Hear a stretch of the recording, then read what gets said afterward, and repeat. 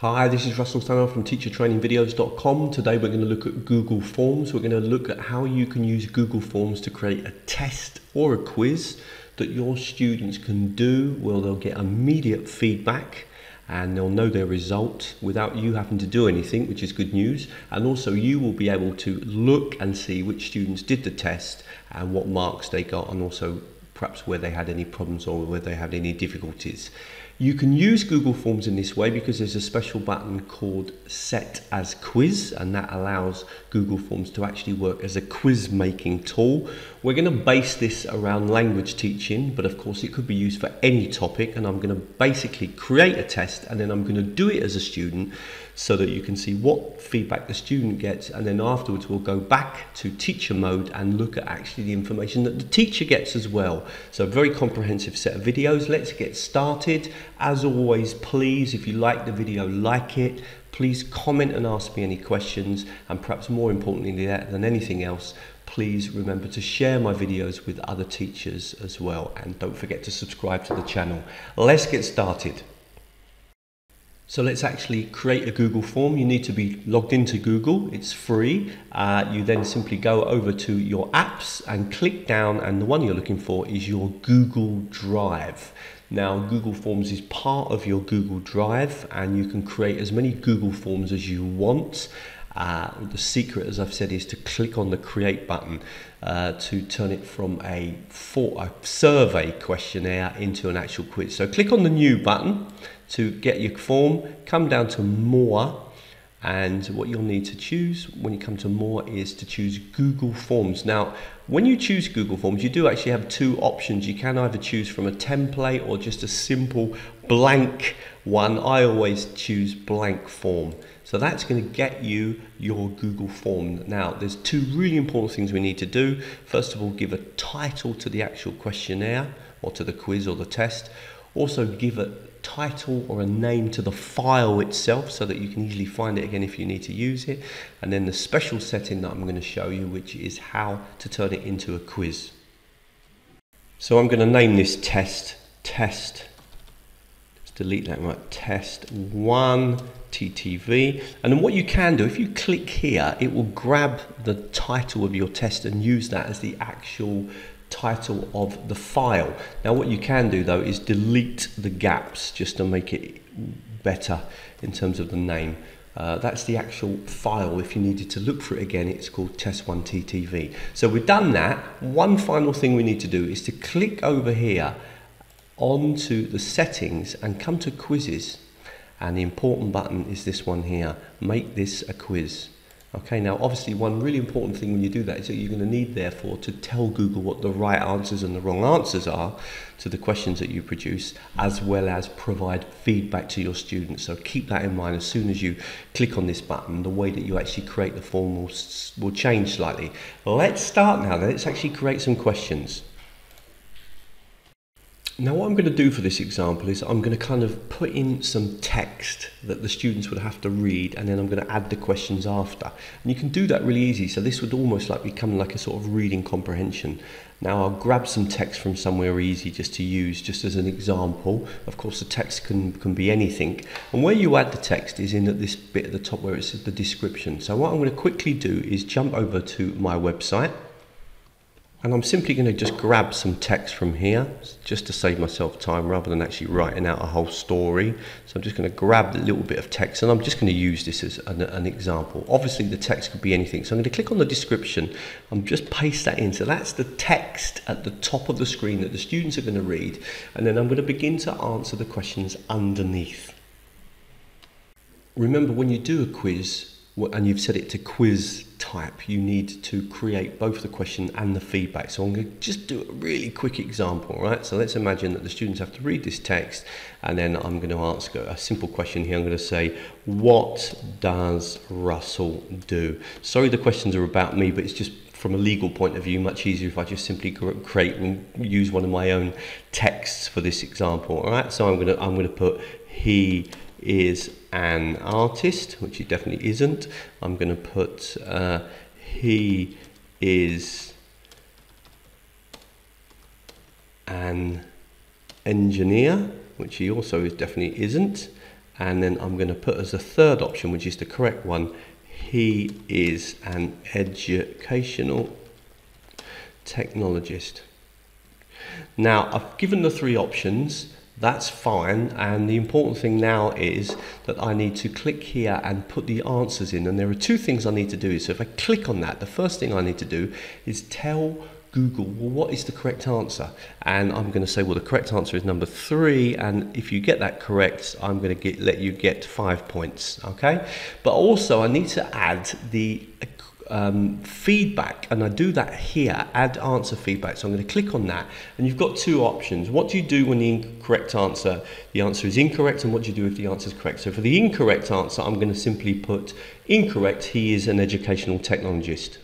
So I've put the first answer in, now I'm going to do the correct answer, and for this one I'm just going to put well done. He works independently as an educational technologist. Now obviously this could be any kind of text that you're asking questions about, any text that you paste in there at the top. Doesn't even have to be for language learning, it could be for another area. You could be perhaps working in history or geography or something. Click on save, your first question's done. The question is a very simple question, and you've got 3 possible answers, and now you would add another question, and to do that you simply come down here underneath and add a second question. Now for the sake of this example, I'm just going to do 2 questions. You need to experiment with the different question types. I'm keeping this really simple to multiple choice. I'm going to put in a second question now, and the second question I'm going to ask is where did he previously work? So second question is where did he previously work? The options that I'm going to write in, so I'm going to write in 3 options, and we'll put the first one, we'll put Oxford University. Well, unfortunately I definitely didn't work there. Oxford University. Second one I'm going to put will be, let's put in Crawley College. Okay, I'm just remembering that I was recently there. So, and then the third one I'm going to write in is University of Westminster and Warwick. Okay, and that is the correct answer. So again, you always need to, once you put your question in, add your answer key. So you click here for your answer key, and tell the correct answer, which in this particular case is the third one here, and remember underneath to click on edit question, to click on add answer feedback, and again I'm going to put in answers, feedback for the correct answer and feedback for the incorrect answer. So there it is, I've put in the feedback for the incorrect answer, and then just going to change over to the correct answer, and I'm just going to put well done just to save time. We've now done 2 questions. Click on save. Remember to put the number of points, so I'm going to put 5 points here as a question. Right, we've done 2 questions. Now imagine that we're the teacher and we want our students to do this test. How can I get them to do the actual test? I'm going to show you a couple of ways now. One thing you can always do, if you just come up to the top here, if at any time you create a quiz and you just want to quickly preview it and just make sure you're happy with it, you can click on this button here, and it's going to give you a quick preview of how your quiz is going to look. So in this particular quiz, we've got some text that we have to read, and then we've got 2 questions here. So we're going to just put the what does Russell do, and I'm going to put this one, and where did he previously work, and I'm going to put that, so I'm going to get both answers correct, and then I would submit the questions, and then I can actually view my score. So let me just have a quick look here, and then it tells me that I got the first question right, and it also gives me the feedback underneath, and then it gives me the second question. Now one thing, at the moment this question or this particular quiz is anonymous. I've not asked for anyone's name. So one tip, and I'm going to add it in now, is that before they start the quiz, for the students to actually give their names. And let me just quickly add that into the test. Now if we actually come back to the test, we can actually see now that one person's done the test. So even when you do a preview, it will keep a record of what you've done. Now, one problem we've said is that there isn't really a question at the beginning to identify the person. So what I'm going to do is I'm going to just select this top question, okay? And in fact, what I'm going to do is I'm going to select the description, and then I'm going to click on the plus button underneath the description. so that we're going to add a new question, but I'm going to change this and just change that one to the short answer, and I'm simply going to ask the question, what is your name? Now in this particular case there's no need to put, in fact I could put here, what is your name and surname, just to make it dead clear that you want both. Okay, there's no need to provide an answer in this particular case because you're simply asking for the question. One little tip here might be to put that to required. Now got a test that's got a question for the person's name at the beginning, and then afterwards we've got the two questions that we've created. Now it's time to actually share this with the students, and let's see how you do that. So to share a test, what you need to do is click on the send button here, and the choice that you're going to make, you've kind of got different choices, okay? But let's imagine that you did know the email addresses of your students. You could simply write in their email addresses and then send it to them, and then they will receive a copy, and you will be able to they will be able to do the quiz. In most cases, what you're going to want to do is share a link. Now, how you share that link is going to depend on you. It could be that you share it through Edmodo, or you share it through Moodle, or perhaps you've got a website and you put the link onto a website. You're going to have to think about how you share the link to the test. Generally, I'm working with Edmodo when I'm doing my teaching, so if I want to share a link to my students, I simply give them a link via Edmodo. You can make that link a little bit shorter as well by clicking here, and it will kind of shorten it for you, but it's still too long often just to simply write on the board and get the students to access. So sharing the actual test is a bit of a problem, and you will need to think about how you do that. All you need to do then is simply copy that link and send it to your students. Now, students don't need a Google account to actually do this test. They just need access to the link, and I'm going to show you that now. So I'm going to copy that link, and now what I'm going to do, I'm going to log in on another browser and imagine that I'm the student. So if I click on this browser here where I'm not logged into Google, and I'm simply going to press the paste button and paste that link in. So let's just click on here and click on paste, and then click on enter. So we now are accessing the test as a student, and obviously I can see the test on the screen, and what I'm going to do is I'm going to put my name here. So I'm going to put Russell Stannard, so I'm the first student to do this test, and then I've got two questions. I'll get one wrong, one right, so let's put that one for that one and one for that there. Obviously this is a very short test. In reality you're going to want a longer test, and of course this text here could be anything that you've written, and then underneath you're going to submit it, and immediately you can see your score as a student.